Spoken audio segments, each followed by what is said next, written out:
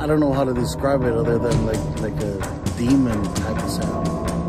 But it's silhouetted, hulking, every bit of 5.5 feet wide, 13 to 14 foot tall, pitch black. The one thing that ran through my mind when I had this encounter was I don't have a big enough gun. Your host, two-time witness and field researcher for more than 40 years, William Jevning. Welcome to Creek Devil. Hello everyone, welcome to another edition of Creek Devil. We have two very special guests today, Cody and Larry Battson. And for those who don't know who Larry Battson is, we've talked about a story. It's one of my favorite stories that were written. Larry used to talk with Bob Titmus and John Green quite often, and Bob Titmus related an account of being, out in the Bluff Creek area about 3 years before the Patterson film was taken, so in the same place, and it looked like the same creature. So I know we've had Jim read that story on one of the shows, so for everybody, if you want to check that out, and I'm sure Larry might talk about that. So Tom, I'm going to have you take the lead and get us started here. Okay, great. Larry, how you doing? You and I haven't spoken yet, and just want to kind of do a quick introduction. I'm doing great. How are you? Very good, very good. And Cody, how are you doing this morning? Afternoon, your time, though. Yeah, I'm doing very well, thanks. Great. Cody, let's start with you. You sent me some pictures, and you've got some activity, and you said you didn't have an actual sighting, which is fine, but you're getting plenty of evidence. So, go ahead and jump in and fill us in. Well, I'm getting there. I haven't found as much as I would like, of course, but yeah, I think we've narrowed down a small family group near a body of water in a state forest in southern Indiana, and we found actually just yesterday I found a 9-inch footprint impression. And we found some hair and some various trackways. So we're pretty excited. We're still digging. I think last night I had a rock thrown at me for the first time, so that was interesting. Okay, tell us a little bit about that is interesting. So tell us a little bit about what led up to it and the location. You don't have to give the exact location, but kind of describe the area and what was your response? Sure. So we actually arrived early afternoon and hiked down, and it's where we found the tracks. We spent most of the day going down into the ravines and following creek beds and looking for sign. But when we got back, there are a few Bigfoot research groups in the area, and they were sitting up in the parking lot when we got back. And so we decided to sit out with those folks. And their idea of research is a little different than mine, but they're very nice folks. So we sat, and they played this distressed rabbit call once it got dark. And towards the end of the call, I had something come through the trees and land next to me. And I thought they were messing with me, but turns out they weren't. So that's exciting. Okay, so that was kind of where I was going with this. So when the rock was tossed at you, you think it might have been in response to the distressed rabbit call, and more importantly, everybody was present and accounted for when this happened, correct? Correct, yeah. Okay. Yeah, they don't venture too far from the parking lot. Okay. Any follow-up? How big was this rock? It was probably the size of one of those large grapes. It wasn't really large. Mm-hmm. Yeah, so a good-sized pebble. Yeah. Oh, okay, interesting. And was there any follow-up to that? Any additional rocks? Any sounds of any kind? Creature walking, or is it just that? No. Actually, we were very disappointed. There was a group of about four by four ATVs with like multiple seats and probably, I don't know, 2 or 3 dozen people all drinking that came barreling down our access road about 5 minutes after that happened, and kind of derailed our whole evening. But, what are you going to do? I did capture the whole thing on my audio recorder, so you can hear the rock kind of skipping through and landing. And so I've got a friend kind of enhancing the audio and playing around with it. So hopefully I'll have something kind of cool to work with. Yeah. Good. And if you send that to us, we'll post it on the website. Sure. So did anybody else in the group in the parking lot notice the rock? Oh, sure. Yeah. Yeah.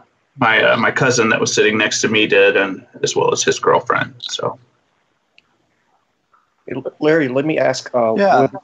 When it threw the rock, was it trying to actually hit you or just send you a warning? My interpretation was kind of a warning. I don't think it really liked the call that they were playing. It didn't hit me. It just landed next to me. Yeah, I think that's not necessarily dangerous. I think that's more of an attention getting. Yeah, I usually focus my research during the day, and so that was my first time kind of sitting out at night and trying some of these things that other folks were doing. So it was an interesting experience. Larry, can you tell us a little bit about Titmus and anything that he told you back in his day, like hit some of his stories? Bob was, I met Bob in his latter years. When I met him, he wasn't in the greatest of health. In fact, what had happened leading up to that is I was doing a project for an outdoor outdoor show on Bigfoot and Sasquatch, and I wanted to get some things from Willow Creek, California, because that's basically the Bigfoot capital of the world. And I called Al Hodgson at Hodgson's Variety Store, and he proceeded to tell me that they had, mugs and things we could use for the exhibit, souvenirs. And I asked him, I said, Al, do you know of anyone that's actually seen a Bigfoot? He said, well, there was a couple guys through here a while back. Hold on, they left their number. I'll get it for you. So he comes back to the phone, and he gives me these 2 numbers. One happens to be Bob Titmus, and the other is John Green from Harrison Hot Springs, British Columbia, who's the godfather of Bigfoot, basically. Of course, when I made that call to him the first time, I wasn't really aware of that so much. And we got to talking, and he said, you need to talk to my neighbor, Bob Titmus. He says he lives about 3 streets over. So I called Bob up, and at first he wasn't very talkative. And I don't know, 5 minutes or so, he opened up a little bit. And I finally asked him, I said, Bob, I said, have you ever seen a Bigfoot? And he got real quiet. He says, yes. He said, I've seen them twice. He says, one was off the coast of Alaska and one was in British Columbia. I said, well, can you tell me a little bit about that? And he said, well, the first one was 1941 along the Wrangell Narrows in southeast Alaska. And we were cruising down along the Narrows in our ship, and most of the guys were down in the ship playing cards or eating. He said, I decided I wanted to go up above and take a look at this beautiful Alaskan scenery. So it's just about dusk, and he looks along the shoreline, and he can see this animal, creature, whatever, walking along the shoreline and up into the bush. He saw it for, maybe 10, 15, 20 seconds. But he had a perfect description of it. He said it had a large head, large shoulders, long arms, chestnut brown in color. And in his own words, he said that he had killed and stuffed just about every animal native to Alaska except one of those things. So he had decided when he got out of the Navy that's what's going to be his pursuit, was to pursue the Bigfoot, the Sasquatch. Well, in 1963, outside of Kitimat, British Columbia, he walked out of a clearing up, and there was this huge rock wall in front of him, and he observed three of them, a large one, a medium size, and a baby, basically freestyle rock climbing this wall, kind of like the guys do in Yosemite with the chalk and little spindly guys that have probably 1% of fat on their bodies. And he said it took them about 20, 25 minutes to go over that wall. He says it was unbelievable how quickly they did that. And then the story that you're talking about earlier that occurred, he basically told Roger Patterson and Bob Gimlin about the Bluff Creek area. Well, Bob was just kind of tagging along. He had the horses and the equipment, and Roger had the enthusiasm for Bigfoot. Bob did not. And he basically told him about the Bluff Creek area. Well, he had been in there earlier, and he got back in the forest, and Bob was quite the tracker. I mean, he would look for any small piece of hair, footprints. He just got so wrapped up in what he was doing, he realized it was almost dark. Well, in those rainforests, if you go trying to wander around there in the dark, you'll get yourself in trouble. And because there's people who've been lost in those forests and never been found again. So what he did is he just dug a pit to lay in because it was going to be cold that night. He covered himself up with leaves and so forth and debris. And about 1:30, 2 o'clock in the morning, he could hear something coming through the forest. Now, at first, he thought, he listened, he thought, he feared it might be elk.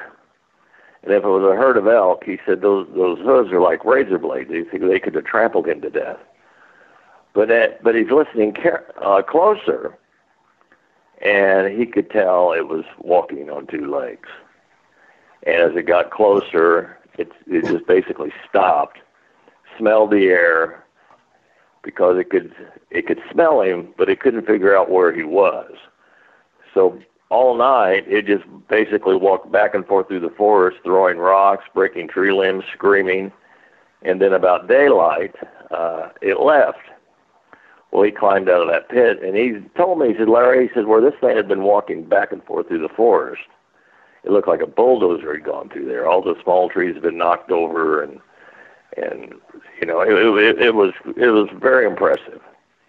Well, when he went down to Bluff Creek after Roger Patterson and Bob Gimlin came back with the film, and they showed it at the University of British Columbia, and all the scientists said it was hokum, he knew he had to go down to Bluff Creek, because when he first saw the film, he thought it was over with. It was done. There's the evidence we need. Here's the film footage of it.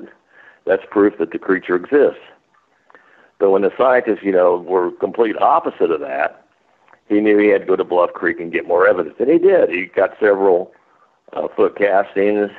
But when he looked at that track, he realized that was the same animal that he had experienced that night he was in that pit. It was a 16-inch track, same track. He could tell.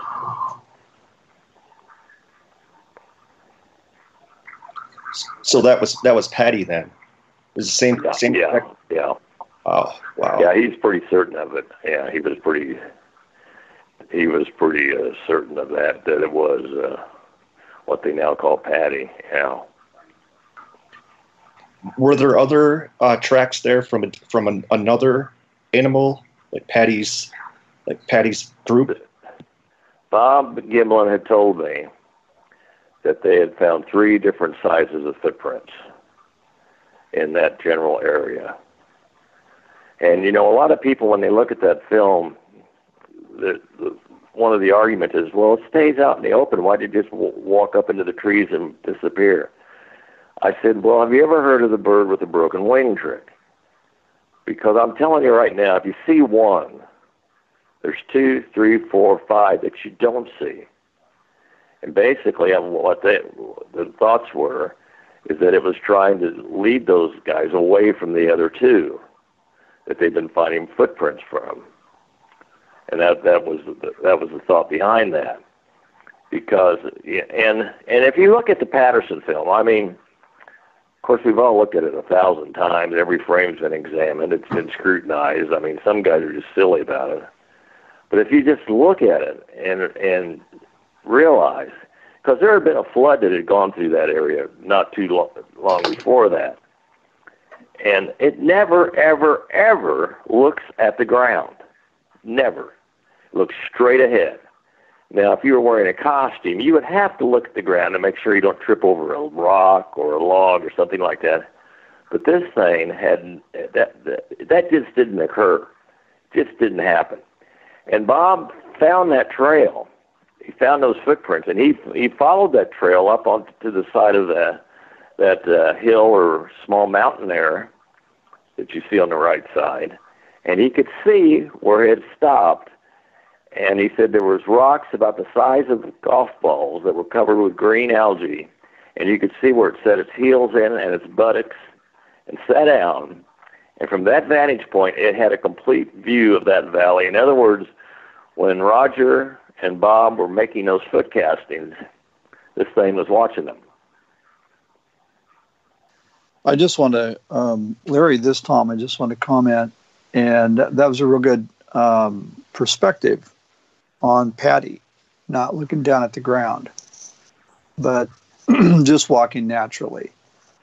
Somebody in a suit would probably have to, get their bearings, so to speak, make sure they don't stumble and fall, not step on rocks or trip over something. Yeah, very good point.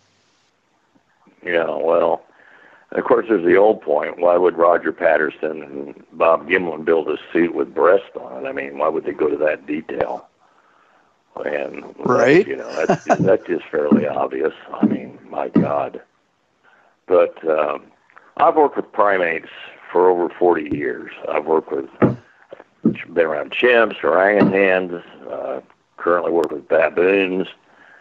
And when I observe this film footage, I do not see a man in the suit at all. I mean, because there's nothing it walks differently. The length of the arms is different. The length from the elbow to the shoulders is different than man. None of it adds up to being a hoax whatsoever. And here's the final deal. Bob Gimlin, Roger passed about 2 years after this was shot. But Bob Gimlin, of course, he's still with us.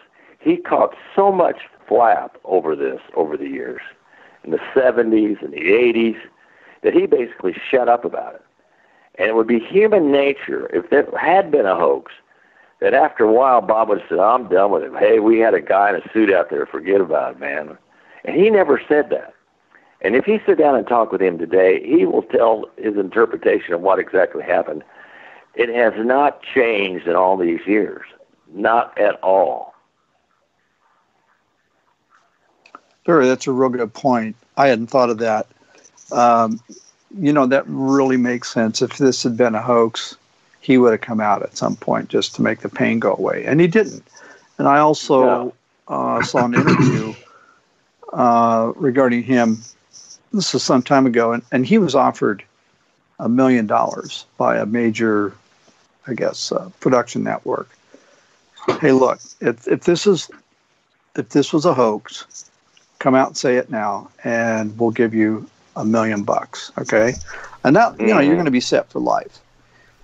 And he didn't even bat an eye. He said, "Hey, listen, I appreciate it. Just go ahead and keep your $1 million." And just went on. And he's a real man of character, integrity, and character. Well, he is, and there's so much to that film. In fact, I had a point I was going to. And I completely forgot it. But I've argued for this film for years, and it's just nobody that says it's a hoax has a good argument for that. They just don't have it, and it's and here's the point I was going to bring up. Renee DeHinden basically harassed Bob Gimlin so much over his copyright of that film that Bob got so fed up with it after a while. I think he sold it to him. I think John Green told me he sold it to him for like $2, something like that. And that's how Renee got half of the film rights. But here's the thing. They can never collect on it because it's been shown on so many documentaries and different Bigfoot programs. It's public domain now. There's no way, if people give anyone money for it, Roger's wife, it's just out of kindness, because they wouldn't have to. It's all public domain. You mind if I jump in a moment, fellas? I just wanted to add a few things to that. Yeah, you know, I spoke with Bob Gimlin a few times. Oh, geez, it was probably early, mid-90s. And he was, you know, you're right, Larry, he was really fed up with all this stuff. And I told him, I said, you know, you really deserve your recognition in this. You really should come out and talk about it. And thank goodness he did. Sometime after that, he really, you know, got back into claiming his piece of this. And going back to Renee, I knew DeHinden pretty well. I knew Green and Titmus, but not as well as I knew DeHinden. And there were definitely some shady things going on. He never got any rights to the film. Mrs. Patterson said she dug her heels and never gave it to him. He did own 100% of the still rights. You know, I think Roger gave him 60%, and he badgered Mrs. Patterson for years, and she finally caved in and gave him the remaining 40%. But you know, everybody says, well, the original film vanished. It did. I knew directly that it did because I saw it in Renee's safe. There was, Mrs. Patterson told me her side of the story was he used to go to Bluff Creek every year for a couple of weeks. And a lot of times he'd come through and visit me for a day or two on his way home. And on one of these trips, he had arranged with her. She said, okay, I'll talk to you, discussion, whatever, about the rights to the film. And the film was in her attorney's office with the two remaining casts. Roger had cast three footprints that day. One broke. There were two remaining, a left and a right. So the original cast were with the film on the attorney's desk. And for some unknown reason, she said the attorney's office was not locked. He was out of office. They knew Renee was in Yakima. The film and the original cast vanished. Nobody knew who took them. So we fast forward a little bit. This was in the mid-'80s sometime. I was at Renee's home at the Richmond Gun Club, and we were talking about the film. And he said he had it on slides. I said, well, pull the slides out. Let's take a look. So we were looking at this, and he showed me. He says, well, this is the original film in his safe, and he actually loaned me those two original footprint casts that I made molds from. So I knew what Mrs. Patterson said was true, that he had taken the film and the casts. You know, where all that stuff is today, who knows? But anyway, that was just kind of my tidbit. And we had Bill Munns on for 2 episodes of the show a while back. And Bill's really, you know, awesome guy. Did an excellent job discussing, you know, all the details about why the film could not have been hoaxed. Well, I bought a copy of the Patterson film from Mrs. Patterson. From her attorneys was Marquise, and Marquise, I think, is the name. And they made me a video copy, supposedly from the original film. This was in 1984, I think. I'd have to look it up. And yeah, it was sometime around then. I think the original vanished. Well, it was right before that then. Yeah. Because supposedly the attorneys said it was the copy they were going to make us from the film, and yeah, so it was pretty much, which I felt very lucky to be able to get it. Oh, absolutely. And I've had it when I did a lecture to the U.S. Fish and Wildlife Service in '91 in West Virginia. They made me some DVD copies from that, and it's pretty spectacular. I mean, even the original, even with all the stuff that's been done to it since then, stabilizing and enhancing and all this sort of thing, it's still pretty intense.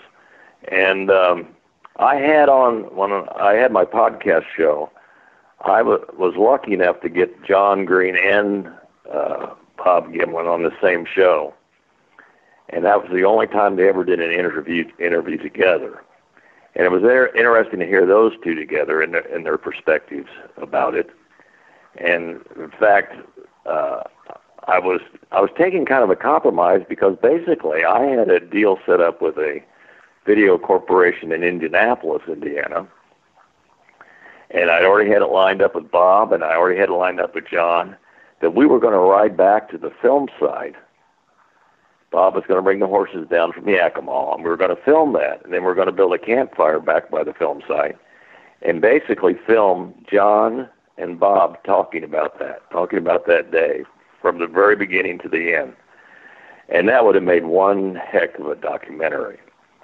It would have been, for the true Sasquatch enthusiast or researcher, it would have been number one. But the company, after they saw Sasquatch Legend Meets Science and saw the special effects, they said, well, we can't do that. There's $250,000 in special effects. I said, we're not going to do special effects. Because we're going to do a legitimate, honest documentary from the guys that know. So I was kind of sad that we didn't get that put together completely. But just having him on the same podcast was pretty phenomenal. Yeah, that's very interesting. And Larry, you said you did a presentation for Fish and Wildlife. Was it for the state of Virginia or was it national? It was national. It was. We did it at the National Conservation Training Center. It was the only time the U.S. Fish and Wildlife Service has ever hosted or entertained anything on the subject of Bigfoot. And when I went in there, one of the historians presented me with a press release that had been issued in the 70s from the U.S. Fish and Wildlife Service, what they would do if a Sasquatch or Bigfoot body was ever brought in, the complete rundown of the different steps they would take. The first would be classified as an endangered species. The second, basically, send the National Guard in the area that it had been killed, completely have it closed off so scientists could get in there. They had it all worked out. I mean, the U.S. Fish and Wildlife Service has not been ignorant about this. And then when I did that talk, John Green told me, he said, Larry, because I sent him copies of the actual lecture that I did, and also we did a 1-hour TV broadcast for the U.S. Fish and Wildlife Network that went out to over 1,200 outlets all across the country. And he said that was probably the most important thing in Bigfoot research next to the Patterson-Gimlin film, to have such a legitimate agency. And they not only brought me in once, but they brought me in twice to do a lecture for them on Sasquatch. And one of the craziest things, when I did that lecture, I was speaking to scientists, rangers, Secret Service people, different people in law enforcement, conservation. And at the end of the lecture, I always say, how many of you just think this is a big load of crap? And one hand went up, and it was from a friend of mine who was basically just trying to harass me. And then after I did the lecture, I received so many calls and emails from different people in other parts of the country that had seen something, had an experience that they were always afraid to talk about because of job security and what the superiors would think about that. I mean, it was absolutely incredible. And then years later, I had the opportunity to interview and talk extensively with Bob Jackson, the Yellowstone Park Ranger, who for 30-plus years patrolled the most remote area of Yellowstone by himself hunting poachers. And he arrested more poachers in Yellowstone than all the other rangers combined. And Bob Jackson told me about his sighting of a Sasquatch in Yellowstone National Park, and how all the trail crews and so forth had found footprints and had seen things in Yellowstone. And he flat does not care if anybody believes him or not. And, his testimony has put people in prison. It's cost them tens of thousands of dollars, cost them their equipment. And if he says, I observed a Sasquatch stalking a deer in Yellowstone National Park, you have to believe him. I mean, when he tells the story, it is so, it's incredible. In fact, for a lot of people that heard the interview, they said that basically closed it. It did for me, as far as trying to prove the existence of these things. It was done after that. I said, well, I was right all these years. So they absolutely do exist. I never really had any doubts, but after the Bob Jackson interview, it was done. I was done. I could look at people. They could look at me, some of these conferences that go on, and they kind of give you that odd look, like, you believe in this? And I give them that odd look right back, like, I don't care what you think of me or anything, brother. So just move along. It's done. It's over for me. They absolutely do exist. Hey, Larry, I got a question for you. What do you think of, and are you familiar with the if it's a controversy or a conspiracy of a massacre, based on your talks with Green and Titmus and Bob Gimlin? What are your thoughts about there was a massacre there and of several Bigfoot? That's the stupidest, dumbest thing that anybody's ever come up with. Can you imagine what a Sasquatch body would be worth? It'd be worth millions. John Green spent, 3/4 of his life trying to prove their existence. And if he knew where some were buried or there's parts of something buried, you wouldn't think he would try and bring them out of that. That's just stupid. That's just dumb. I mean, that's every time it comes, it seems like it's on a cycle. It comes up every 10 years. John scoffed at it, and of course Bob does. I called Bob a couple weeks ago and talked to him, wondering, he flat doesn't care. He wasn't too worked up about it. He said, they're at it again. And I said, yeah. I said, does it aggravate you? Oh, he said, it aggravates me, but I don't care. I just don't care. It's a bunch of fat guys on computers, coming up with this stuff. It's just silly, just stupid. I got to agree with you 100%, especially that last part. A bunch of fat guys on computers, probably in their mom's basement. Well, I've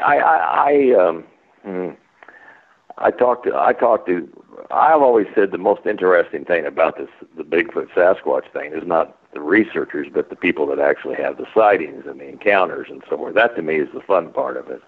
That's what I enjoy. And I laughed at these research groups. I talked to them. I said, you guys go out and do your research. Do you get on your camouflage? Of course, that most of them have camouflage on all the time.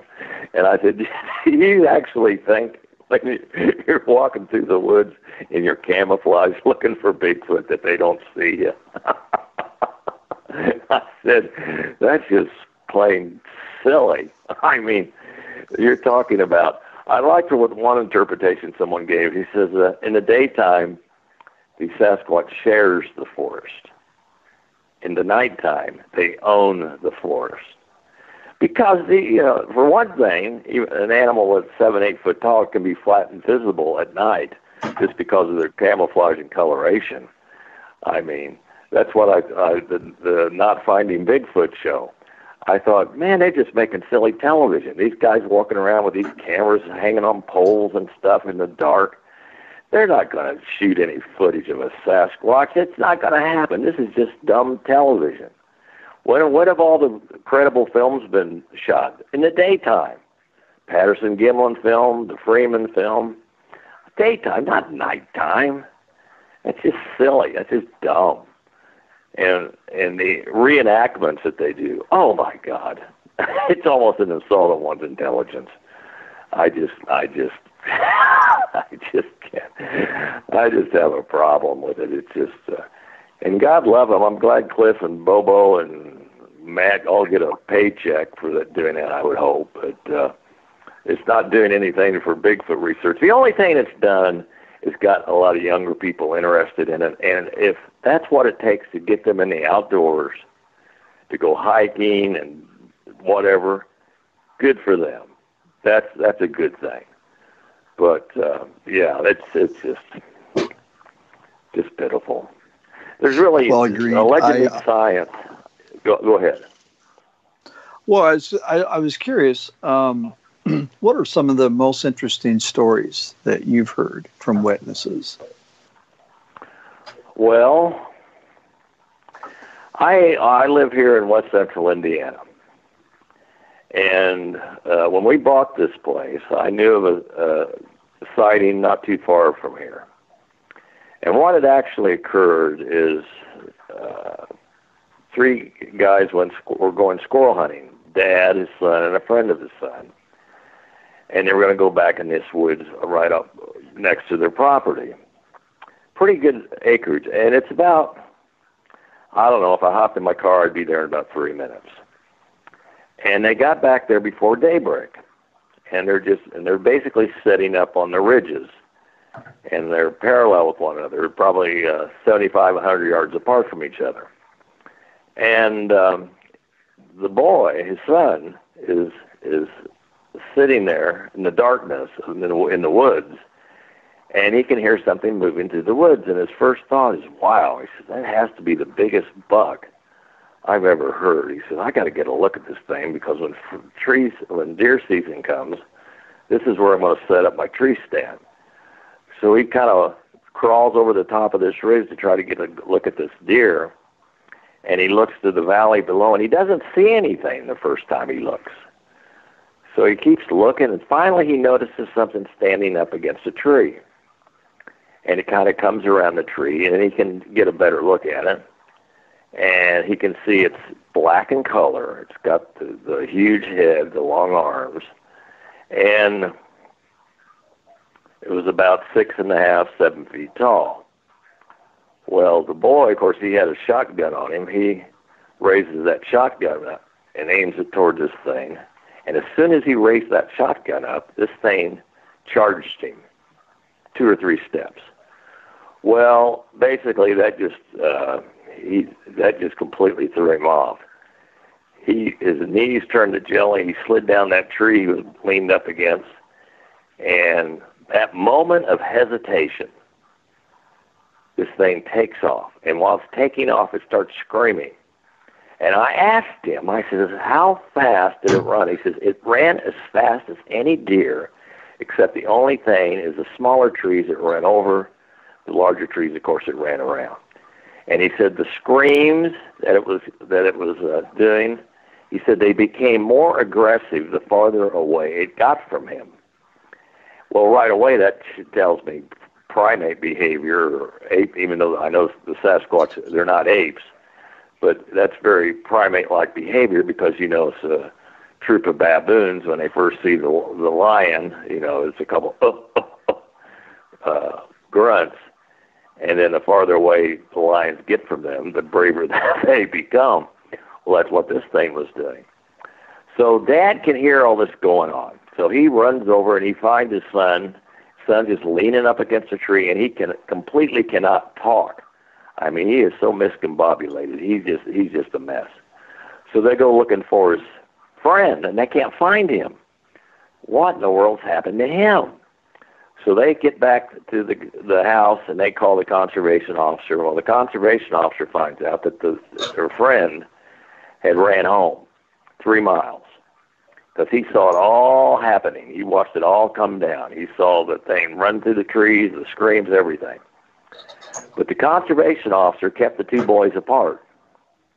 And he said, Larry, he said, I had them draw what they saw. Now, they were not artists, but they both drew the same thing. Well, when he went there to investigate the spot, and he took the one boy back that had the sighting, they're walking by his car, and the kid says to the conservation officer, he says, what are you taking back there? He says, what do you mean? A weapon. He says, well, I got one right here on my hip. And then the kid looks at it, he says, no. What I saw, that won't do you any good. You need to take a big gun. So he did. And they went back there, and he found a 16-inch footprint. It was the same old deal, though. He said, Larry, I couldn't tell anybody that what I'd found. I couldn't, I entertained this family. I listened to their story, but I couldn't write a report on this. They'd think I'm nuts. So he didn't. But the most amazing thing is that family moved out of that area just weeks after this all had happened. They got out of there. I moved into it. So. Wow. Yeah, that's pretty amazing. So the conservation officer, he made a decision to really, what could he write, right? What kind of an incident report could he write up on that? Yeah, he can't. And in fact, we were doing another investigation on a big cat, because I have, big cats and things here for my wildlife lecture work I do. And we were tracking down some turkeys that supposedly had been killed by a lion. And it turned out it was an escaped mountain lion from about 40 miles away. But he pointed, he said, "There's the woods, Larry." And that's just right around the corner from my house. And years ago, we were putting in a new bear enclosure here. I had some friends from Florida helping me on it. And I'd gone off to buy tiger food for that day and went into town. I come back and they said, "Larry," he said, "there's something that was moving down through your valley right behind your house." He said, "Sounded big." We didn't see nothing, but it sounded big. So I didn't say anything to him, I just go, "I'll be." So that night I'm feeding the cats, and at that time we had one Siberian tiger, which was just mammoth. And basically, when you took his food up to him, he thought he had to make a kill every night. He'd get highly aggressive. So what we would do is we moved him from one side of the facility to the other, and we had a guillotine door so we could close him in it and get the food in there and then open him back up. Well, I'm walking up to his enclosure that night with the bucket of food, and he's not charging. He's not coming up or anything. I said, "What the hell?" So I'm looking down through his enclosure, and it was pretty dark. It was hard to see. And I can see him clear at the other end, and he's not paying any attention to me whatsoever. He's looking straight back into the woods. And he looked like one of those statues that you see in front of someone's house of a lion, except this was a tiger. And I looked down, all my other cats were kind of in a row, and my mountain lions, my lion, my other two tigers, they were all looking straight back into that valley at the same thing he was. Now, I really kicked myself because what I should have done, and I didn't think about it much at the time. In fact, I didn't really put two and two together. I should have walked around my alligator building and walked back in the woods, because I would have probably ran into something. Because it was back there. All those cats told me. Deer and that sort of thing, that wouldn't even get their attention. I mean, it had to be something pretty impressive. And for that big Siberian tiger not to charge me for his food that night, that was completely out of character. I mean, that is the once and only time he ever did that. Just clear out the other end, just sitting there, completely focused to the backwoods behind our house.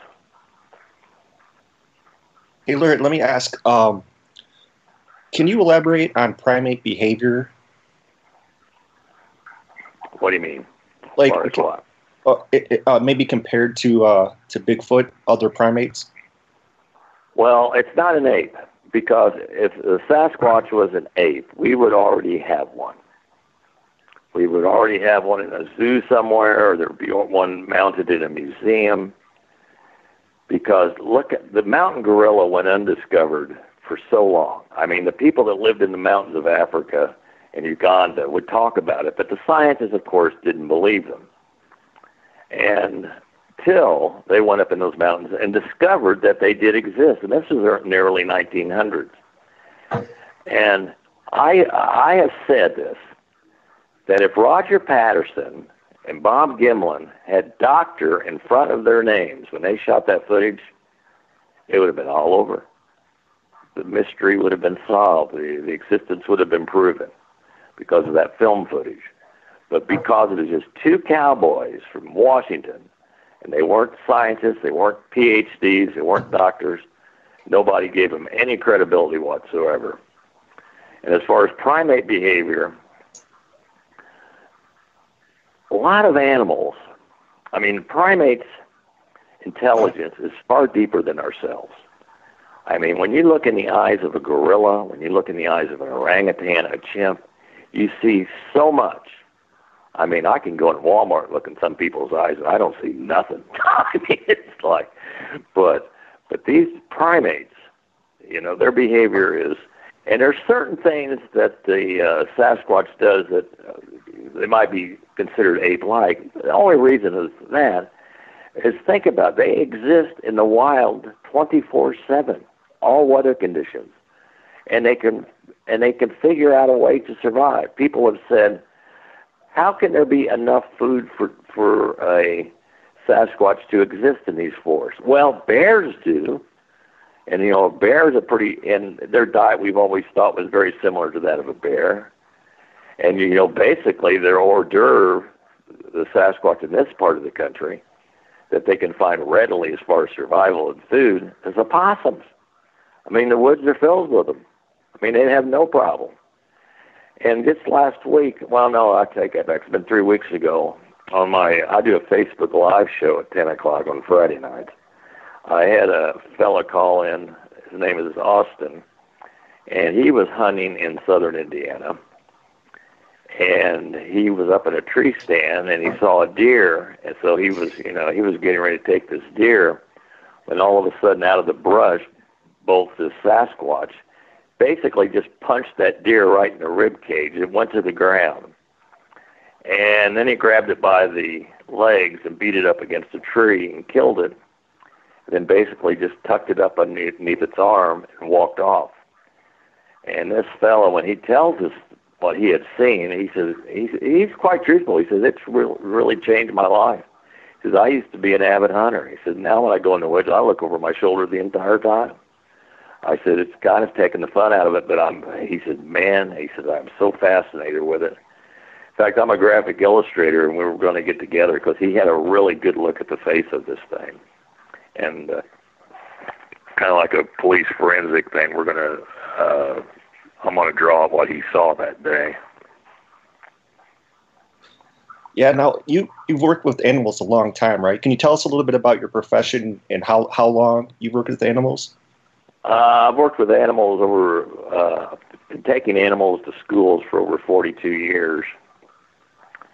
Done work with Mutual of Omaha's Wild Kingdom, Discovery Channel, Animal Planet.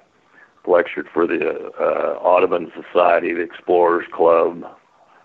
But basically, my foundation is the schools, and at one time I was doing close to 200 schools a year, where we take animals in and present them, realizing we're not speaking to a group of future zoologists, but we're speaking to a group of future voters that are going to vote for people that want to support our national parks and national forests, and not turn them over to corporate America for mineral rights or oil rights. Keep the wild wild. But I've done that for 41 years, and part of my work is with Jim Fowler, who was the co-host of the old television program Mutual of Omaha's Wild Kingdom. In fact, Jim told the story. We were in Columbus, Georgia, Callaway Gardens one morning for breakfast. We'd done a lecture there that night before, and he told about his recent trip to Russia for ABC television, and they wanted to film the Russian brown bear. Well, all the Russian guides wanted to talk about was Sasquatch, because they had seen something in those mountains that was the same thing that had been reported in Oregon, Washington, Northern California, British Columbia, Alberta, Canada. And so I asked him, I said, what do you think, Jim? And he said, well, he said, those guides certainly were convinced that there was something in those mountains. And I've talked to a few people. In fact, I talked to Ron Moorhead the other day, and he'd been to Russia and talked to these people. And he said, yeah, he said, the Russians are totally convinced of its existence. So who knows? We might have got, if he was still with us, we might have got him on an expedition sometime. So I think Marlin did go up in the Himalayas, and they did some Bigfoot or Yeti research. Marlin Perkins. Wow. And what other parts of the world and what part of this country, do you think that most sightings come from, or that you've heard of personally? Or do you know any other witness stories from other parts of the country? Oh yeah, I'm from Ohio, from Washington. From Washington, I'll tell you, I was talking to a fellow that had a cabin that was 5 miles south of the Canadian border in Washington, and he'd had several sightings. In fact, he had someone stay at that cabin, and he told him, he says, now there's Sasquatches in these woods, so if you see something, don't be surprised. He said, oh, okay. So he didn't believe him, but he said, okay. So I guess the next day, in the middle of the daytime, he looks up, this guy that was using his cabin looked out and saw a Sasquatch standing up next to a tree. He said, oh my God, there it is. So he basically said he wanted to try and scare it. So he was going to shoot the tree next to it and scare it off. Well, he pulled that trigger and this thing moved its head enough that that bullet caught it right below the eye and it dropped like a sack of potatoes. And within 2, 3, 4 seconds, there was another one that basically grabbed the body of the one that he just shot, tossed it up over his shoulder and walked off in the forest with it. Well, he called him up, the guy that owned the cabin, his friend called him up, he told him what had happened. He said, why did you do that for? I mean, my God, I told you that these things were here.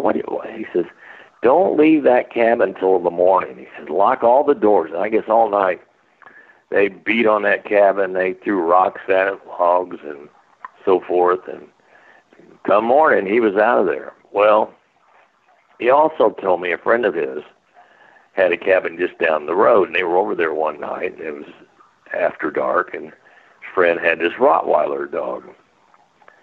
And they were sitting on the porch, and they could hear something out in the woods. Well, they're listening to it for a little bit, and they said, well, hell, there's a Sasquatch right out there right now, because this guy that owned his cabin, he was fairly familiar with him.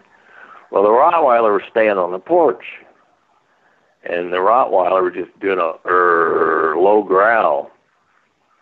Well, Ron Moorhead, we were talking about their ability for vocalizations, whether they can imitate just about anything they want to, including the human voice. Well, those guys are standing there on that porch, that patio, and all of a sudden out of the forest, they can hear these things calling the dog, Mowgli, Mowgli, Mowgli. And they said when they heard that, they decided they were going back into the cabin, and the Rottweiler led the way. I mean, it was like, that was completely disconcerting to them. That's an amazing story, especially the one, where he shot it, and then moments later, it just, it was taken away by one of its family members or companions or whatever. And I like the part about stay in the cabin. Good advice, right? Well, it's like Fred Beck and the deal at 8 Canyon. That basically the same thing happened to those guys. And, you have to think about that story from 8 Canyon. Those were miners in the 1920s, and they were tough individuals. And those things basically drove them out of the cabin, but they left all their equipment. I mean, they didn't go back to get that equipment. They left it, their livelihood. So there had to be something going on there, because let's face it, those guys are just badass outdoorsmen. I mean, they were. So basically the same. And we've heard that story before, where they've done that. I had a fella in Morgan Monroe State Forest had a house next to it, basically, and he had shot at one with a machine gun. And for the longest time after that happened, he was harassed. I mean, they'd come up, beat on the side of his house, they'd throw rocks, and so forth. And, in fact, when he shot that one, he thought, though he never found the body, he never saw blood, they basically shot it in darkness, that next morning they were going to see what it was, and if it was a human body, they were just going to bury it and not let anybody know what had happened. But they found a trail behind his house, and he says it wasn't a deer trail because it wasn't straight across the ridges like deer trails usually are. And he said that it made all these weird twists and turns, and then he finally figured it out, that every time it'd make a weird twist, he'd look up and there'd be a tree limb hanging down about 7 feet. In other words, instead of ducking underneath the tree limb, the things were simply walking around it. And when he got back to where the trail ended, he said there was a huge bare spot on this ridge right behind his house. And he said he looked in that bare spot, and there was all these different sizes of footprints. But from that spot, whatever was standing there had a perfect view of his house and could see anything coming or going. Wow, that's amazing. Hey, have you heard any stories from hunters where they've had an encounter with these things? Well, that's needless to say. They've had several, and I've talked to more than one hunter that's had one in their sights. But their first thing, including Austin, the one that watched that Bigfoot kill that deer, that his first thought was the rifle he had that day would not do him any good. And here's the problem. It's one wanting to shoot one. As I said earlier, you see one, but there's 2, 3, 4, 5 you don't see. And most of your primates are very protective toward one another. And even the human, of course, is. The story of a photographer watching a troop of baboons, and he's filming these baboons, and he can see in the brush a leopard trying to stalk the baboons coming through the brush, and all of a sudden the leopard bolts, and he manages to catch a young one in his jaws, and as soon as that young baboon screamed, the entire troop attacked the leopard. And when they finished, there wasn't a piece of that leopard that was the size of your hand. They completely destroyed him. And for the Sasquatch, you shoot one of them. If you don't kill, it's the main thing. What are you going to deal with then? But what are the other ones going to do? And it brings me back to this incident that occurred at an Indian reservation up in northern Washington, where these 3 young men went to run the salmon traps, and they never come back. Well, the elders went to look for them. Now, the first body they found was underneath a pile of boulders. The second body they found was basically just jelly and had completely been ripped apart and left in a pile.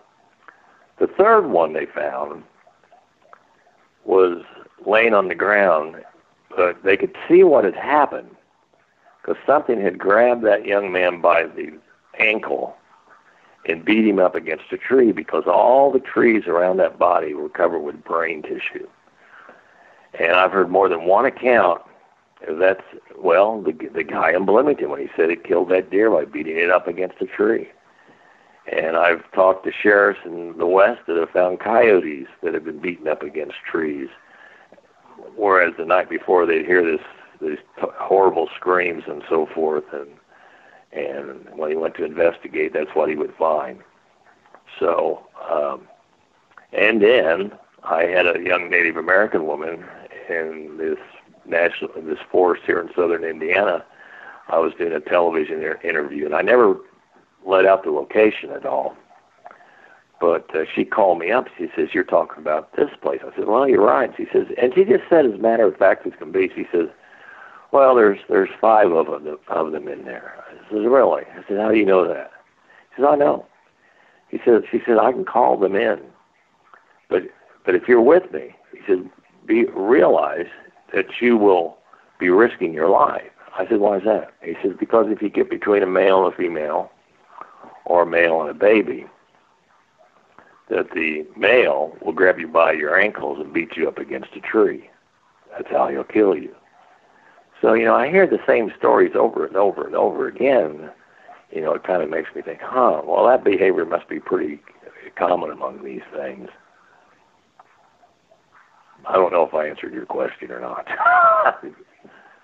100%. Absolutely.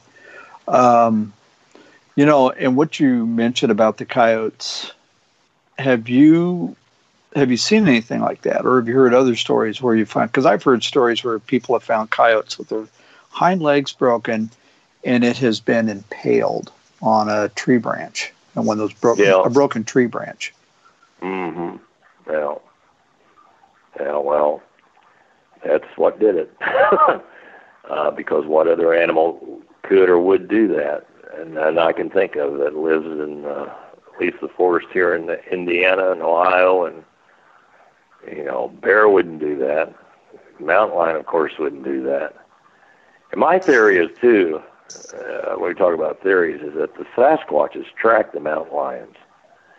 And what they do is they wait for the mountain lion to make the kill many times. And once the mountain lion is made to kill, and usually when they do, they let out a scream or whatever. That will attract a Sasquatch in a heartbeat. And and they move the mountain lions off the kill, and they take the prey. And they do the same thing to deer hunters. I've talked to deer hunters that have shot a deer, walked up to it to tag it and cut it and all that. And they watch this thing come out of the forest, grab the deer, give them a look like, oh, well, too bad, it's mine, and walk off into the forest with their deer. So it's hunters have had a lot of dealings with it. Well, one hunter was in the same forest Cody was talking about, and he was playing a distressed rabbit call, which is, by the way, probably one of the best things you can play if you want to attract a Sasquatch. Though after you see one, and you have a chance to observe it for a second, my question is always, why do you want to attract it? I mean, I kind of laugh about that. I said, what do you think will happen if you attract a Sasquatch? Well, this guy, he was up in a tree, and a Sasquatch come out of the woods and looked up the tree at him, took a couple laps around the tree, and then walked off in the forest. So the guy spent the entire day up that tree stand. He was afraid to come down. Then I had a friend in southern Indiana. He and his brother went deer hunting. His brother would hunt out of a stand. He would hunt on the ground. So his brother was walking back to his stand. He hadn't been back there very long, and he heard a shot. And he said, "Oh my gosh, he's got a deer already." Then he can hear something coming through the woods. He says, "Oh, he's driving it right toward me. I'm ready." So he raised his rifle, expecting to see a deer come out of the brush and briars. No, it wasn't a deer. It was about a 6-foot Sasquatch. And it looked him right in the eye and gave this horrified look, and then made a right-hand turn. He said it was gone in a flash. And, you know, he said, and I've heard it so many times before, when people see how fast they are, how quick, they realize that when they're in the forest, if these things wanted them, they would take care of that with no problem. With the speed that they can move. That's probably one of the most impressive things about people that have these sightings. When they talk about how they go across the highway in about 2 steps and go up a hill so amazingly fast, and like Bob Titmus said, climbed up that cliff by using their fingers and feeling for cracks, how quickly they did that. These things are so physically superior. I mean, we're just kind of pitiful when we walk in the woods compared to these things. I mean, it's just not even funny. And I've always said, they've got to have a sense of humor, because they're standing there in the woods and they see some big old fat guy waddling through the forest on his Sasquatch expedition, and they're looking around and saying, "Where's a rock? I want to chuck a rock at him. This will be funny." So, yeah.